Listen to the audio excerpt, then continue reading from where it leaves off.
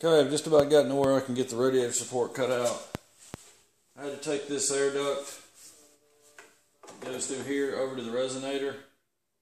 Took the one bolt out here under the battery tray, got that out of the way. It was covering up where the radiator support welds in to the subframe mount under here on the frame rail. I didn't have to take the entire box out, just this half on this side. There's about, I think there's 6 spot welds inside there. I can show you that. If you can see that or not, there's 6 spot welds on the frame there that I had to get to. That was in the way. And that's really it as far as the parts that need to come off. I've got to go through. I've actually drilled a couple over here on the side, spot welds, all the way over here on the apron, just to see if the drill bit was still sharp enough to do it. I may go to the clamp style on the rest of them if I can get it on there. Those two I wasn't going to be able to get it on. I'm over here working on the fender now. I don't think I showed you what it looked like before, but I think I've just about got it now. It was kicked out right here, probably an inch, and it was real tight here at the top. I still need to pull it in just a hair, but I think that'll take care of it. But for the most part, it's straight now. This mount up here was bent way back. I knocked that back down and then pushed it back towards the center of the car. I had it kicked out. I'm going to have to knock this ridge down. I pulled the lip around here. I pulled it back out straight, the lip on the fender on the inside. But I still got to knock this ridge down. Get rid of that. But I'll wait till I get the hood on so I can match it to the hood. Here's a new hood I got. Well, new to me. It's used. It's off of 2014. There's a tiny ding right here. If you can see that. There's a ding. There's a little high spot right in there somewhere. See if you can see that. There's a little high spot right there. And most of the damage is just a ridge. There's a ridge right there. And a ridge right there. I think this happened when the hood got pulled underneath because the car I got it off of was hit on the driver's side. Get the phone out of the tripod, I can show you better. The striker's actually been ripped out of it. I didn't realize that until I bought it and got it on the trailer and went back inside and told them about it, and so they gave me another $50 off of it. But other than that, it's okay. I'm just going to knock this back in flat. It's got it pulled up a little bit. You can see that. But apparently this is a real weak connection here because the same thing happened to this car that I've got. And let's show you the latch. It just pulled straight out of the latch. And I'm glad I saved it. I'm just going to, if I have to, enlarge the holes in the hood after I flatten it down with a step drill.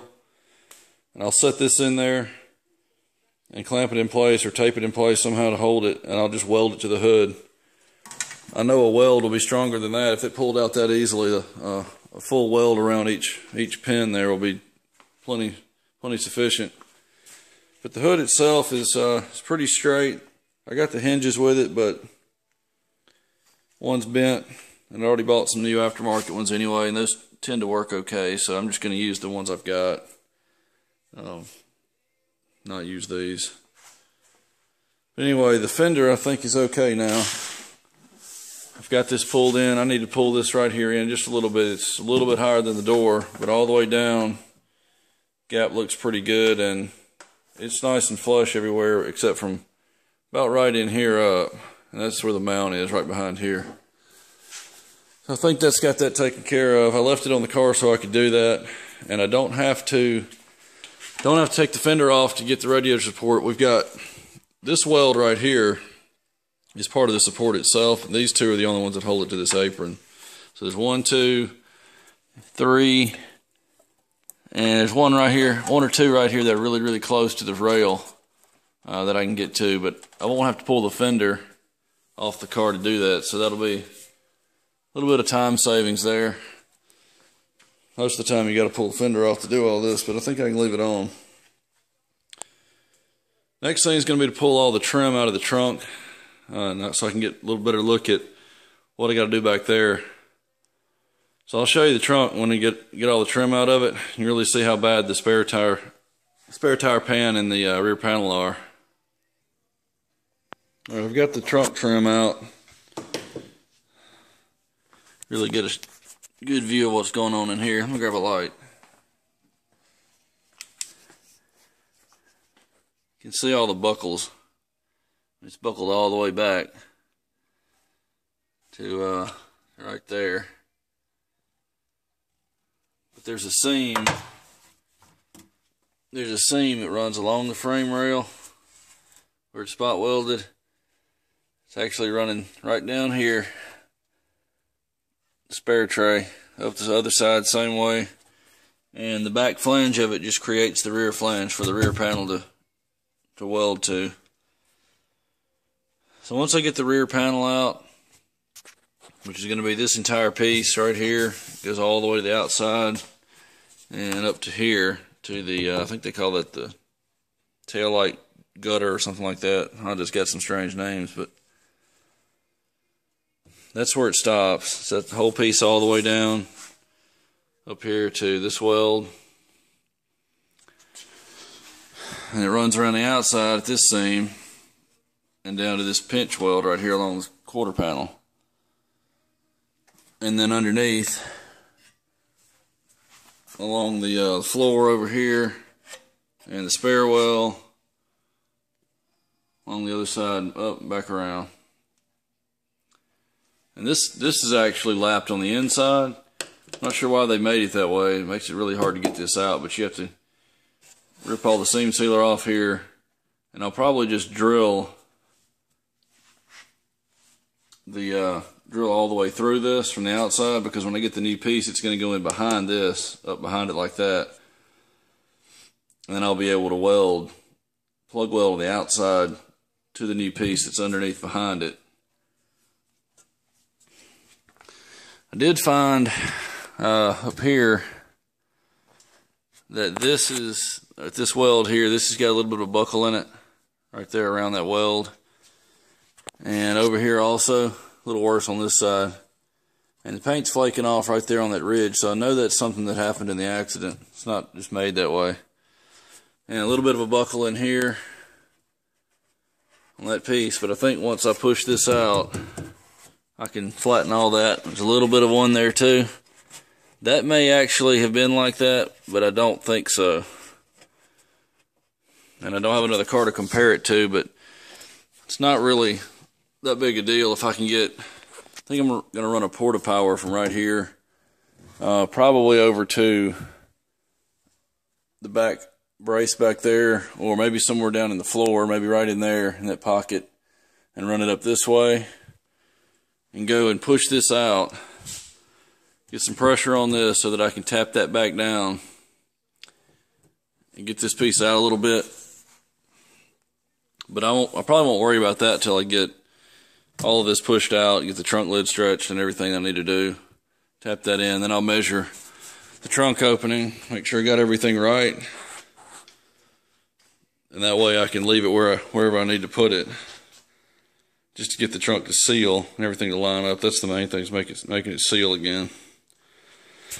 But we're going to have to come in here, cut all this out, cut the outer panel, the rear body panel out first, then come in here and cut all the spot welds along that seam there all the way around. Pull that piece out, put it in first, and then build it from the inside out.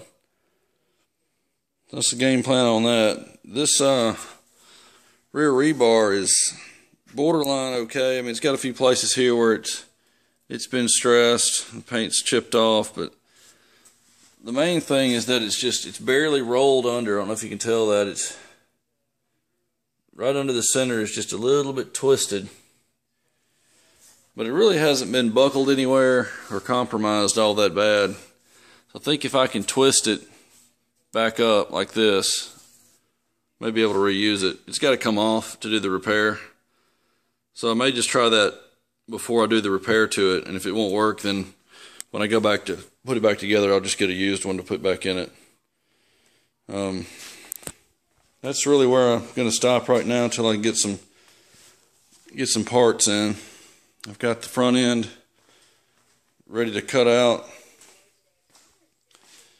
but it's pretty late right now. I can't make any noise in the garage that's going to take to do that. So I'll have to get the grinder out and some other things. So I'm just going to have to wait on that.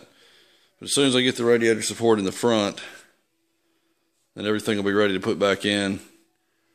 I'll have to paint it before I can put the radiator in just so I can run it. I haven't seen it run yet. I don't think the battery's any good. I have to jump it off the other car over there just to get it to run. But once I get it running, I can put all the front end back together and then just go focus on the rear. Alright, I'm not sure exactly where I left off in the last video, but I'm going to take the reciprocating saw and I'm going to cut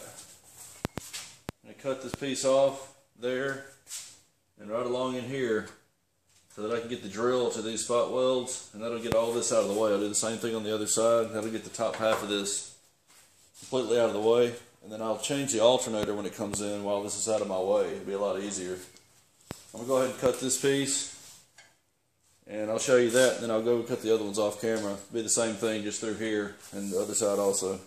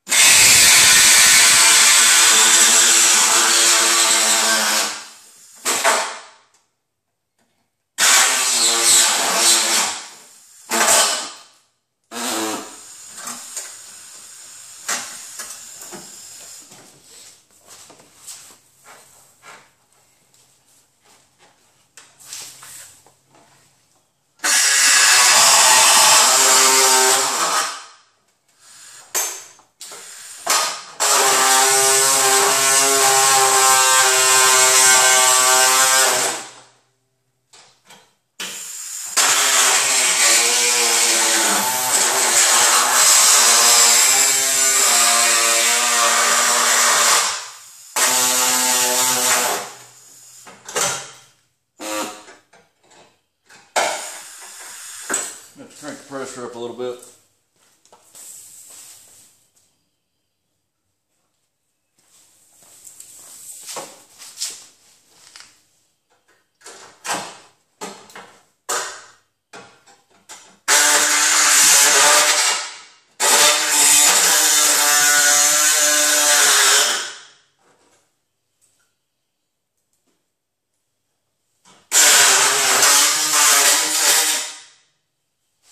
One little spot I can't get to, I think I can get that from the back side. Be back when I get all this cut.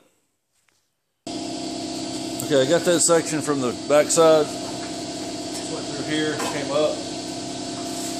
It helps to try to cut through any holes that you've already made or that are already there, because it's just less you have to cut and it's a little bit faster.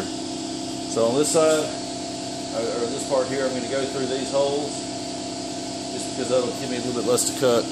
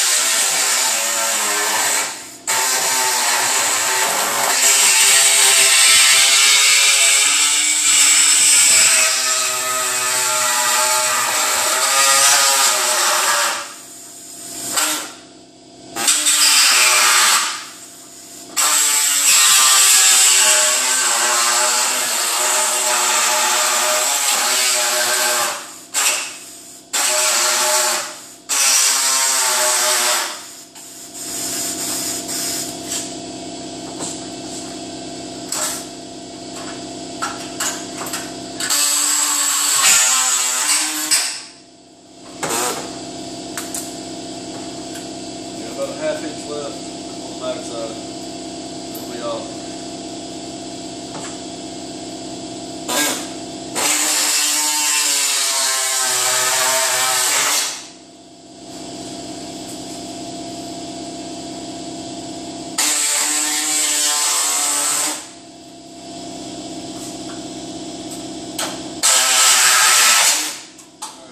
That side's free. Cut the other side off. Be back when it's gone. Alright, this bottom section on this side was already ripped off from the frame, so I didn't have to cut that at all. This over here, I already drilled a couple of spot welds. That one was pulled off already. Same thing with this. I'm not sure if that was a spot weld. I don't think it was. Actually, it may have been. I think it ripped that one out. And I went ahead and drilled these two. So this is pretty loose. I'm just going to get my seam buster and just knock this through. Knock the seam buster through that and just knock it off. Alright, here's the seam buster if you've never seen one. Part number 20015. I got this from Steck, I believe. It's sharpened on one end like a chisel and sharpened on the side. This is the way it comes. I haven't done anything to it. Just going to run this. I'm going to try to protect all the original apron here. So I'm going to insert it on this side and go that way for that spot weld, and then insert it on the corner, come back this way so I don't scratch this. It's already scratched on the side, but I'm going to try not to gouge it up here because that's visible even with the fender on.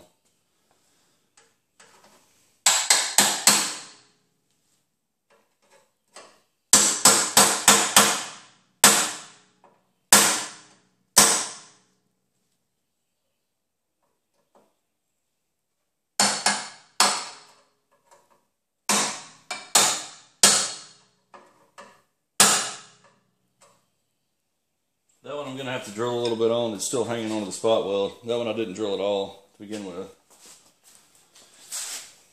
Go from underneath on this one.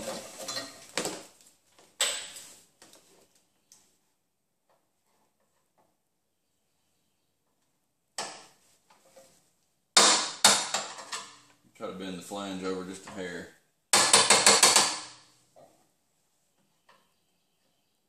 Work this in.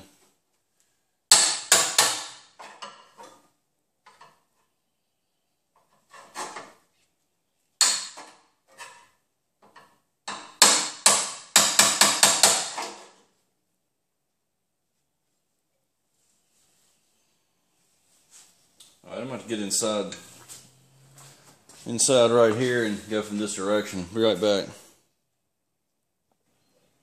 Alright, I went ahead and drilled this top hole a little bit more. Well, a little bit, and a little bit more on this one. And I think it's going to pop off now. You don't want to drill all the way through because you need to leave the base layer on the apron so you have something to weld to. If you drill it all the way through, you won't have anything to drill the new one to unless you go to a new spot, and then you've weakened it because you've got holes in the panel.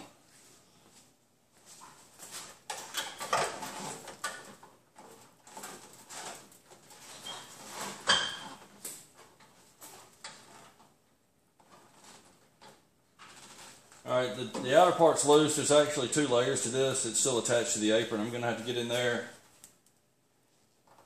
and just chisel that off. I'll grab the chisel. Should get off of there. Try to support it so it doesn't fall.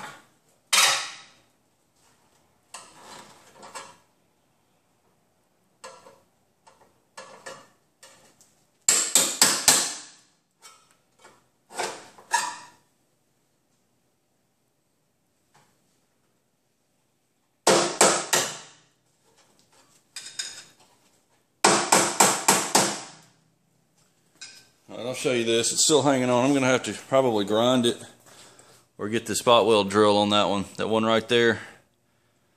The second one on the right. This one right here. Second one. That one right there is okay. That's going to have to stay. This piece right in here is part of the apron. Right there. So I need to get that piece right there off and it'll be free. Be right back when I get that off.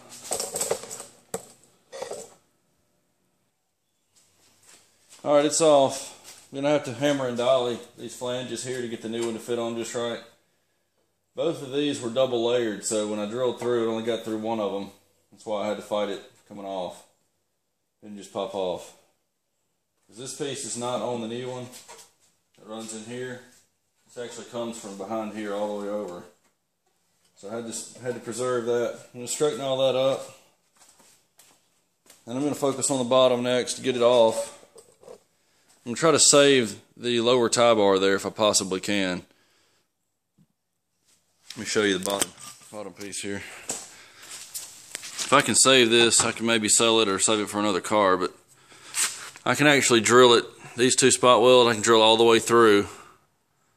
Because if anybody reused this piece, they would need a plug weld from this side. So I can just drill all the way through, pop those two loose, drill. I'm going to drill this. This part stays on the car. This is part of the subframe mount. But I can drill from the bottom all the way through this hole and then leave the bottom piece solid when I replace it so I can plug weld from the top, not have to get underneath. And I think there's 2 or 3 more like that on the side and then one in the very back that I'll have to get to. I think if I can drill all those through with a drill, this piece should come off. Right there also on the front, there's 2. If I can drill, well actually 3 or 4, yeah. If I can drill that off, then I can save that bottom piece. I'd hate to just ruin it. Same thing over here. The hardest part about doing one of these is getting in here to these, because you don't want to drill through these. This is going into the frame. You want to just drill holes in the new one so you can plug weld from this side. So this side I need to just drill it through the front. Either hit it with a grinder or probably a drill bit. I can't get my C-clamp style spot weld drill in here. Same thing through here. Just drill those off just through the top layer. And this is actually on the new piece. There's the new one over there. It's upside down, but it's everything across the top, and then it comes down here, and it's a solid piece. One big assembly that goes around.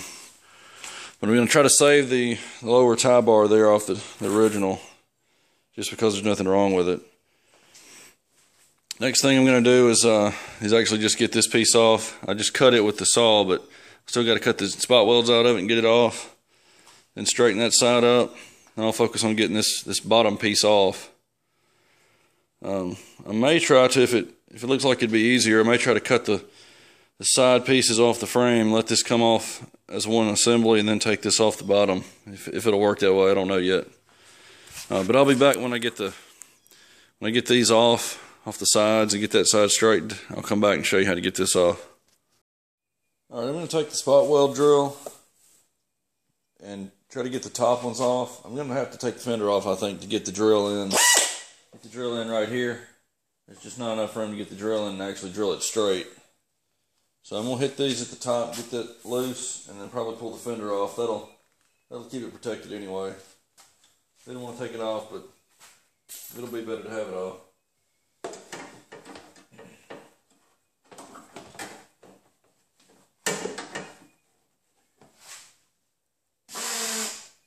I've pre-drilled these with an 1/8 inch drill bit just to put a divot in it so this bit won't walk around.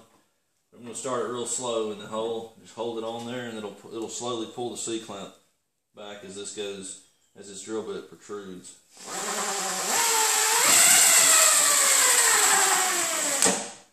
Alright, I've got my air off for some reason. Let me turn it back on.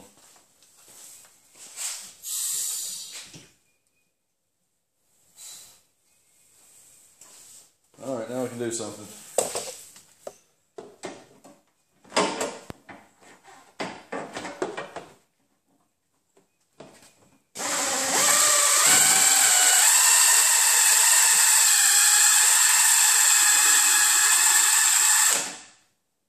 This is just a single layer weld on this. I think the next one might have 2 layers on it. They may have missed it just barely with the spot weld. We'll see.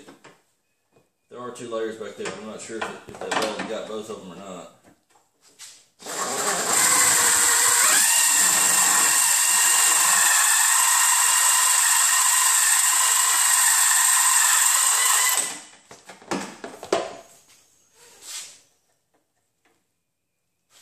A little further on the first one.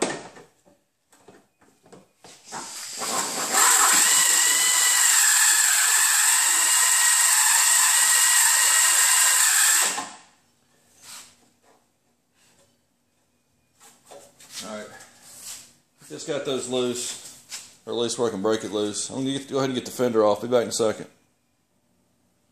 Alright, starting on the fender, I went ahead and took out the bolt that's in here with the door all the way open. You should be able to see that. There's a hole right there. I took that out just with a long extension just to get the handle away from the door. And I'm real careful with that because I don't want to chip the door edge. You can tape it up if you need to, but I'm just really careful with it. The rest of them I'm going to take out with a drill.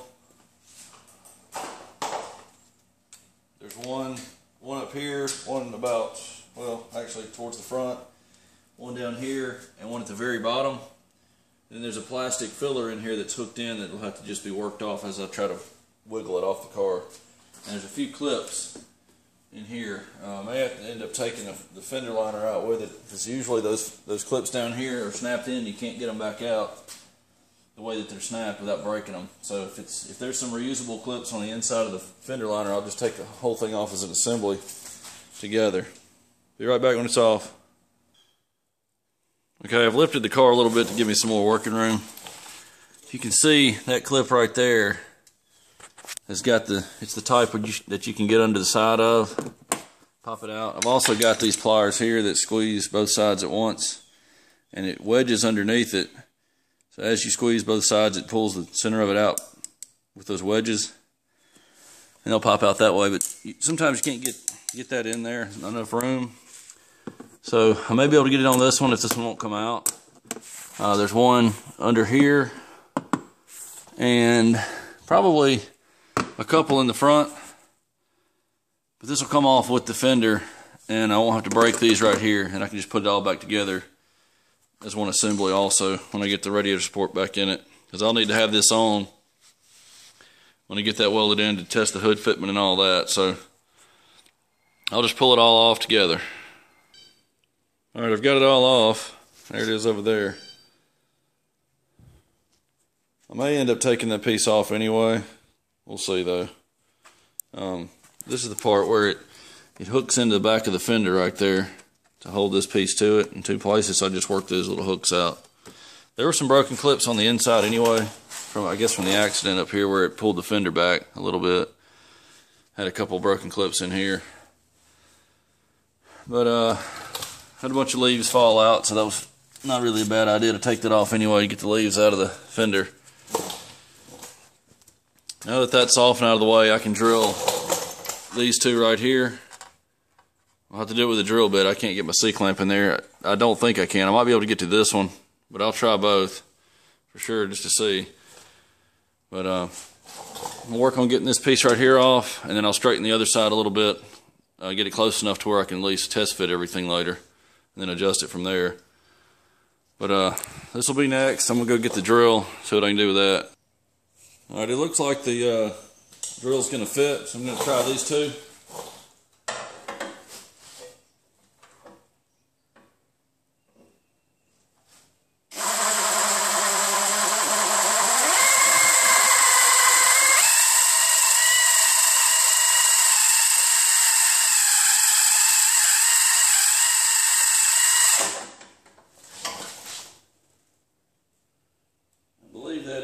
That is 2 layers there, so I may have to just run my drill bit out a little bit more and adjust it where it should protrude some more. Go a little bit deeper.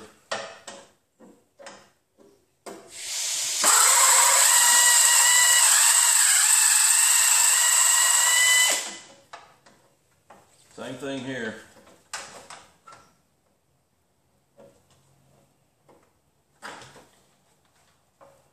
A little bit of a step in the end of the flange, just like this. So I'm trying to get this tip to where it'll lay flat against it.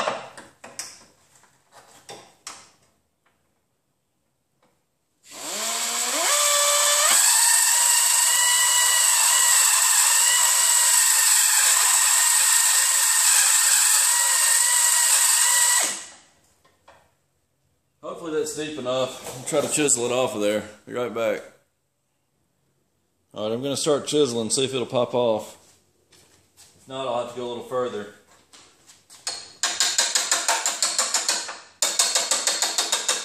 Those came right off. Perfect. Now for the bottom.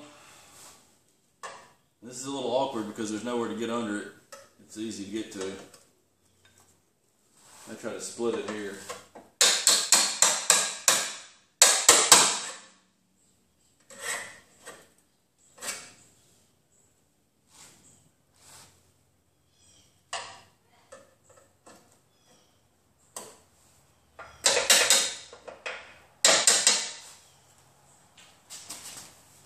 Try to go from underneath. I'll be back. I'm about to run out of memory here. I'll be back when I get it off.